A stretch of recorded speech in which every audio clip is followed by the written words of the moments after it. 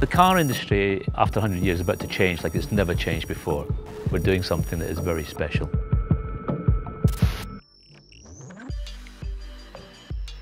Designing the first electric car for Jaguar is a huge privilege, and to be able to take that opportunity and turn it into something that is hugely exotic, hugely intriguing, very efficient, zero emissions, enormous amounts of modern technology, and bring it all into one package is a fantastic design opportunity.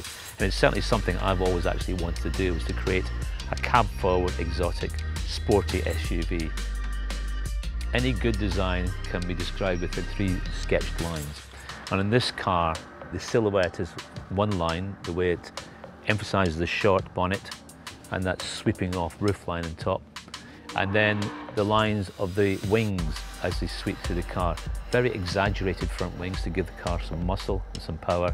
Again, that sweeping line, the rear haunch over the rear wheel. The rear of the car is actually quite sheer, and the focal point is quite high up, and this is driven very much by the aerodynamics of the car.